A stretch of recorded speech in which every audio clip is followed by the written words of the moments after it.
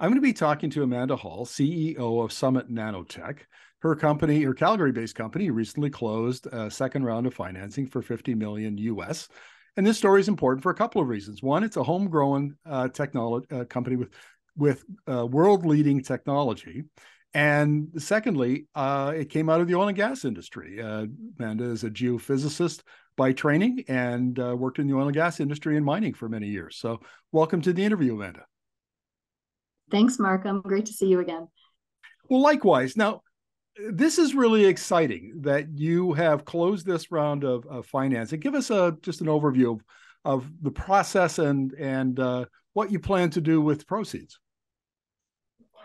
Yeah, it's been interesting raising capital in this environment, of course, because of all of the dynamic economic uncertainties around the world today.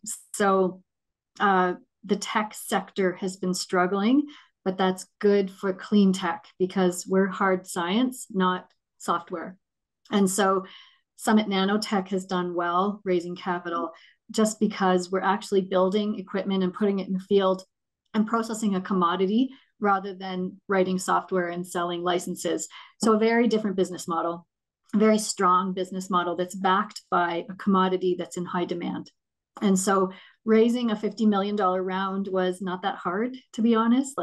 And I say that kind of tongue in cheek because my team and I worked our butts off to do this, but we turned investors away because there was so much interest. And we ended up with an amazing cohort of investors ranging from BDC Capital to Evoke Innovations, who led the round with a good, strong lead position. And then we brought in follow-on investors from Volta, Grantham, NGP, and Helios.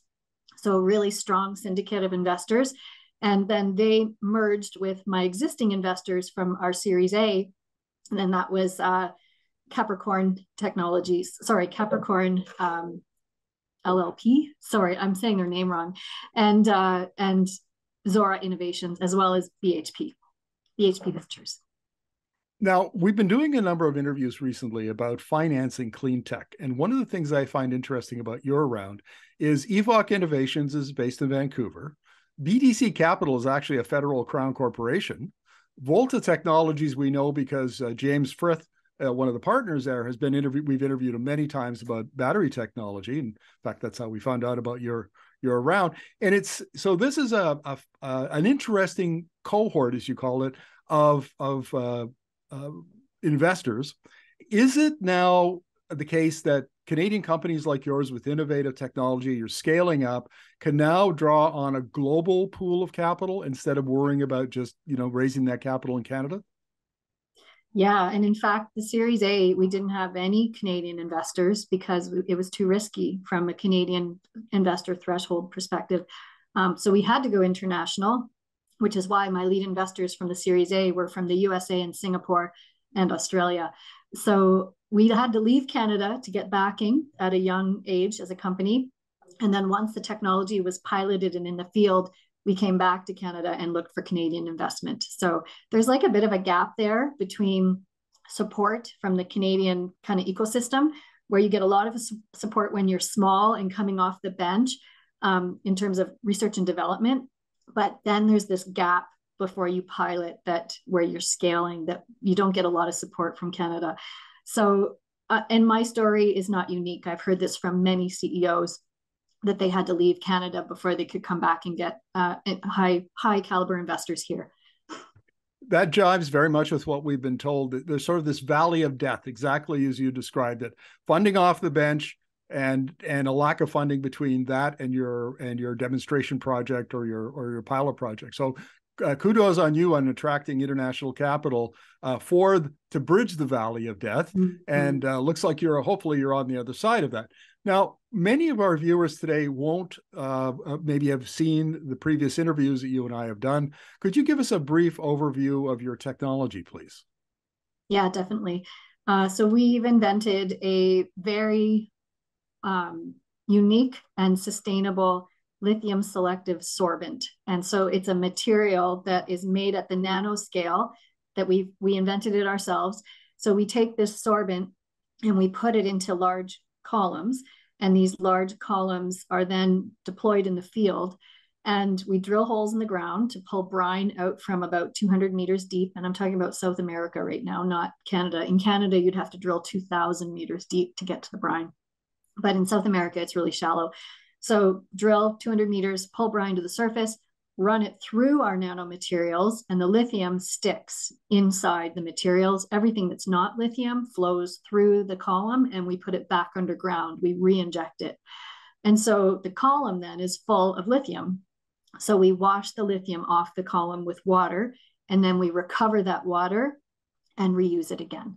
So that's pretty much the process in a nutshell. At the end of the day, we end up with higher yield, lower OPEX, and better ESG metrics compared to the traditional process. So it's something that the miners are really excited about. Yeah, I can understand why. I mean, my understanding of lithium mining is that you mine the ore, and then it has to be separated, and it's I guess it becomes a slurry, and then it's put in evaporation ponds, and the whole process takes 18 months, which is not only time consuming, but of course raises costs.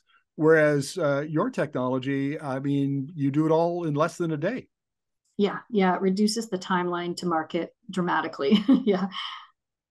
What kind of a scale, what kind of an improvement in costs are we talking about here, Amanda?